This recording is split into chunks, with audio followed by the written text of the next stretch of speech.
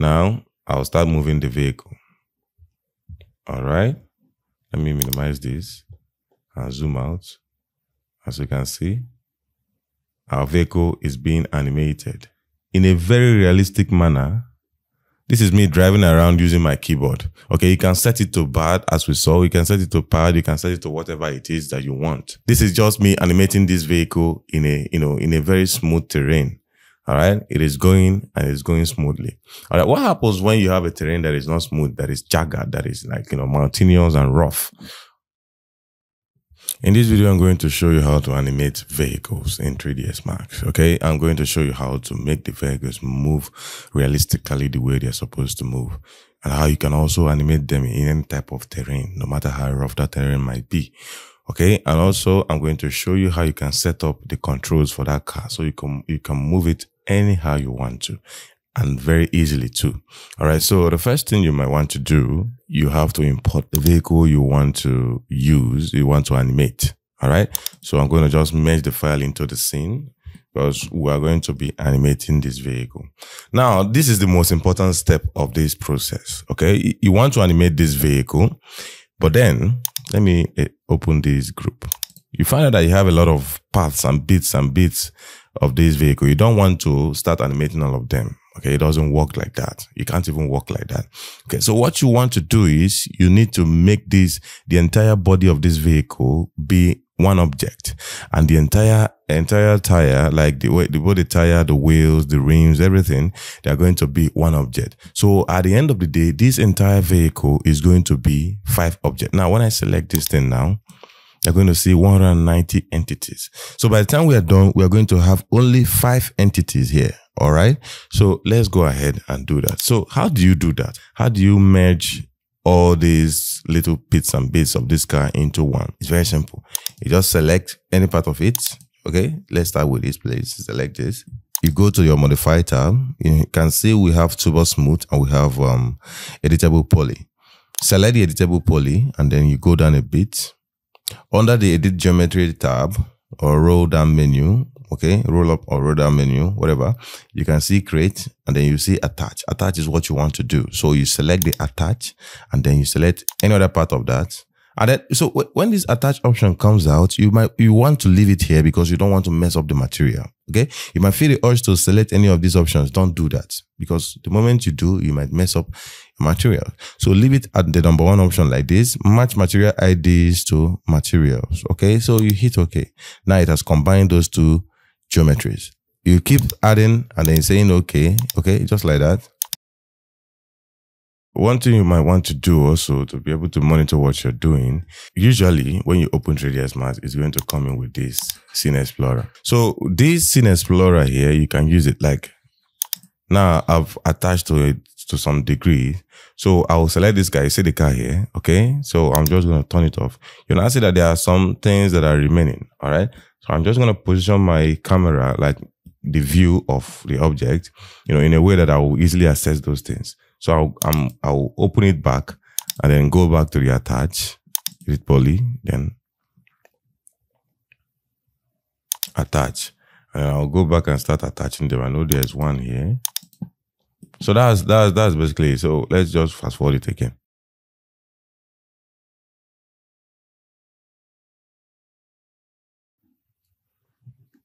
All right, so you can see I'm done attaching all this, the parts of the car together.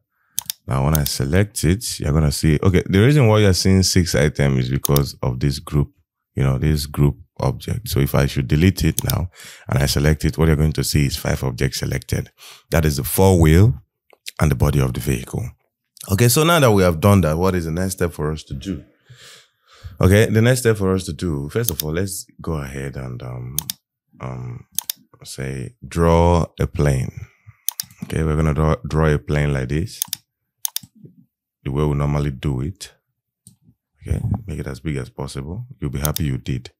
Or if it is a road that you want to animate your vehicle on, you already have the road there, so just you don't have to draw this plane. I don't have a road, I don't have a terrain to drive on, so I'm drawing this road. I'm going to add some segment to this. Don't add too much. Let me just make it 50-50. Okay, that's cool. All right. I'm going to change this to default.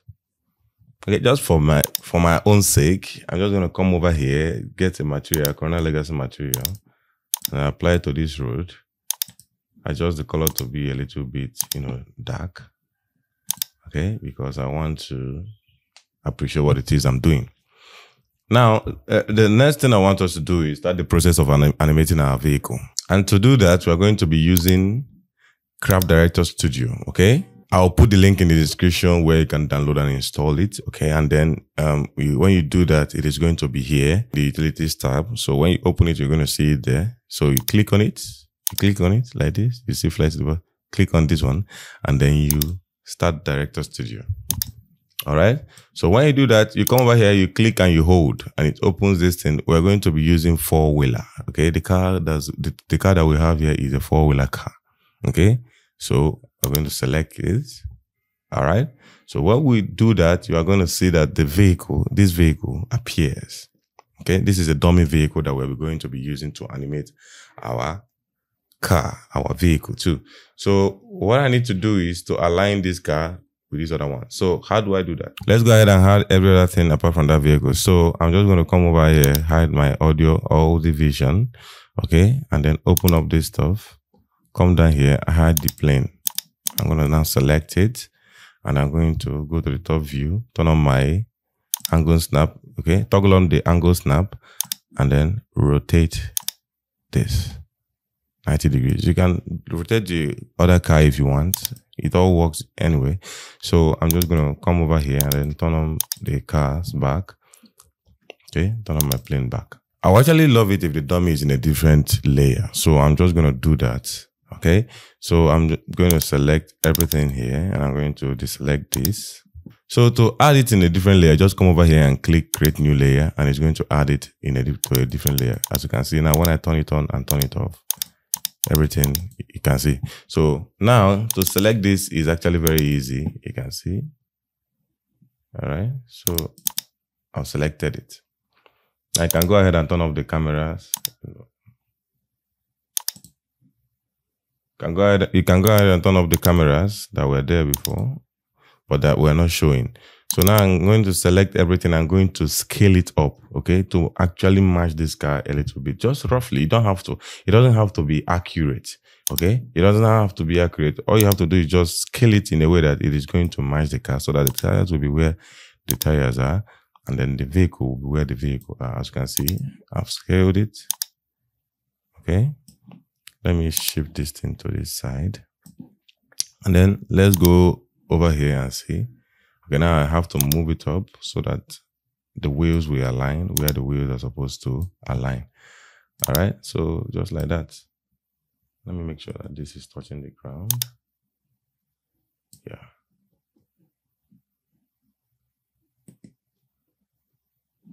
Okay. Yeah. Like I say, rough scaling. Okay, now that we have done that, next thing we're going to do is to align the tires together. Like the tire of this dummy, I'm going to align it with the tire of my car that I want to animate. And also on this side too, I'm going to do the same thing. All 4 tires, all 4 wheels, let me call it wheels, not tire. All 4 wheels, I'm going to align them together. So how do we do that? All right. First of all, select the other wheel, because that is what I want to align to this. When you select it, you click on the align button and then you click on this. All right. Make sure that S, Y, Z positions are checked, and then center to center, this center to center, check them too, and then hit OK. All right. Come over here, select the dummy wheel, and then align it to this. Okay. The same thing. You don't need to make any other changes. 3ds Max is going to remember. So select it, align it to this. Okay. Find it again, select, and then align to this. All right. So now that we are done aligning, the wheels together, we are going to link both wheels and then the body of the car. Okay, we're going to link it in such a way that whatever happens to that dummy wheel is going to happen to the car wheel. All right. So to do that, see the link tool here. This is select and link. All right. So I'm going to first of all link the bodies together. So I'm going to select the body of the vehicle. This time around, you're going to select the body of the vehicle first, and then you're going to select this tool here, and then link it to the body like so. I've linked it. All right. And then come over here, link the vehicle, your own vehicle, now not the dummy's wheel, your own vehicle's wheel to the wheel of the dummy, and then come over here, the same thing, link your wheel to the dummy's wheel, link your wheel to the dummy's wheel. All right, so now I'm done linking everything. I'm just going to come over here and deselect that. I'm done linking the wheels to the wheels of the dummy, and then the body of my vehicle to the body of the vehicles to the dummy vehicle. All right. So I'm just going to open this, our craft studio. All right. And then I'm going to do some settings. So I'm going to double click this, and I'm going to change the profile to that of a sports car. All right. Sports car. And I'm going to say, save a startup product or whatever, and then close it. And then I'm going to set up the controls. This is where you set up your control. All right. So I'm going to use this example. That is the keyboard. You double click it and it changes everything to keyboard. So if you want to move forward, you're going to press the forward arrow. That is the up arrow, the arrow keys. All right. If you want to go right, you're going to click the right arrow. If you want to boost, okay, you want to boost like booster, like to accelerate or something, you're going to use the page up key. All right. You find where the page up key is on your keyboard, and then you use it. All right. If you want to brake, you're going to hold control. All right. These are the movements. All right. The gas pedal, how you're going to go left, right, all those things.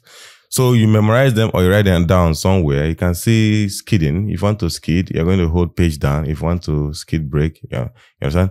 All these things, you get them, you memorize them. Then you can see shift. You can see space, external force, okay? Burnout, home key. All right. You're going to say grapple, shake, altitude, all those things, shift, all those things. You can actually use them while you are doing your stuff, or you can customize them. As you can see, you drop it down, you select whatever you want. Okay. Whatever suits you. You can then save a startup program or whatever, but then you close it. It has been set. All right. Now we have actually animated our stuff. Okay. We can hide the dummy from here, or we can hide it because we already put it in a different layer. We can hide it from there. All right. So let's see whether what we have done is working. All right. So to test it, I'm going to hit the record button. Okay. Now I'll start moving the vehicle. All right. Let me minimize this and zoom out. As you can see, our vehicle is being animated. All right. I'm holding two buttons now. I'm holding the forward and the right buttons. Let's go ahead and look at the tire and see what is happening to the tire. Okay. The tire is rotating, as you can see. Okay. As you can see, it's rotating.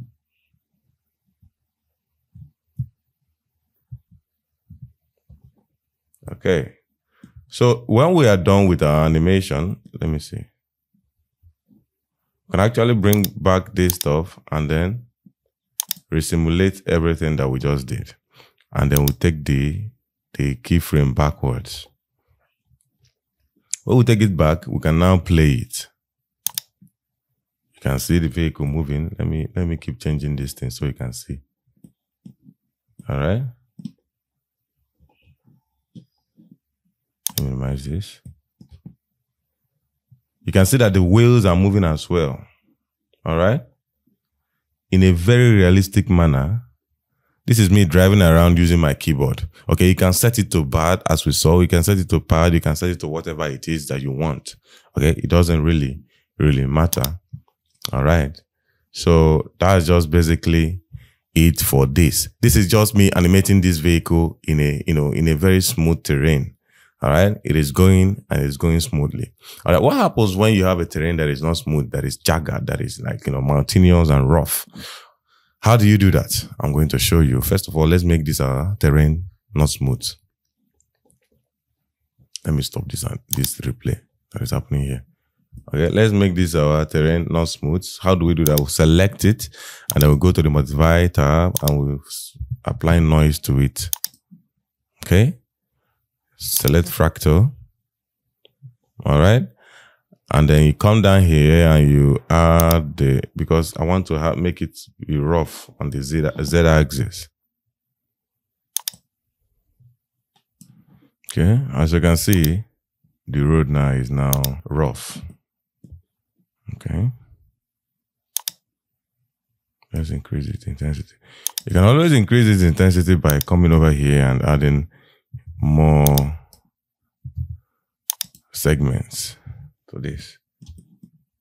As you can see, our car is inside the ground now. Okay, our vehicle is inside the ground now. Don't worry about that. We're going to fix all that in a minute. All right, so let me just stop it here. Let me leave it like this for now. Okay, and then go back. So the first thing we need to do is bring back our vehicle, our dummy vehicle over here. And I'm going to put it in wireframe mode so I can be seeing everything that's going on right here. All right. So this is the gravity. This is what, if you come over here, you look at it, it is saying gravity direction mesh. With this vehicle is going to understand how the terrain is like. Okay. It is pointing down. So all you have to do to be able to make this car understand the terrain of this vehicle is for you to take this, okay, and then link this to the mesh of it, and then you link it to this. All right, I hope I've linked it too. Yeah, it has been linked. All right, now that we are done, linking that gravity stuff to our terrain, so we are going to start recording again. So I'm going to hit record. Okay, so when it happens, you see the way the car jumped up on top of this terrain. So now when I start animating this vehicle, let me show edges. Okay, when I start animating this vehicle, I'm moving this vehicle rather, you are going to see this, okay, that the vehicle is actually climbing those mountainous areas. Okay, let me turn on the grid so that you understand.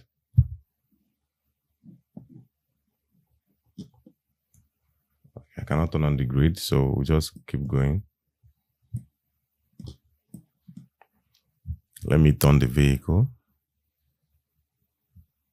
You see the vehicle actually climbing those areas, you can see here. All right. And that's how it is done. So I'm going to stop recording like so.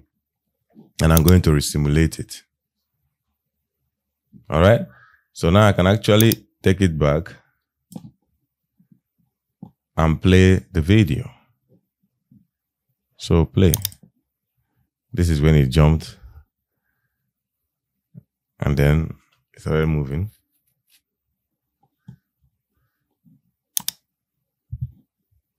Okay, here. So that we understand, you can see where the plane is straight. That's what the grid is here to show us. It entered and it came back out. All right.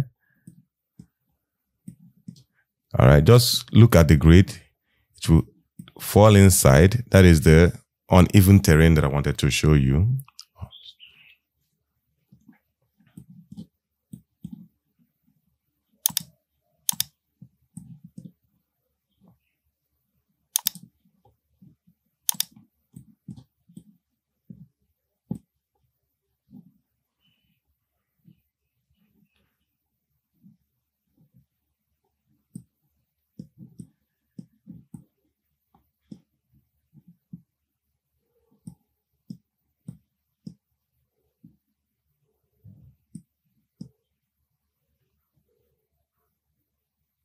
All right, so that's it for this video. I hope you enjoyed it. If you did, please give us a like. And if you're new to this channel, consider subscribing. Not only subscribing, ring the notification bell so you don't miss any future tutorials like this. All right. Thank you very much for watching this video. I will see you in the next one.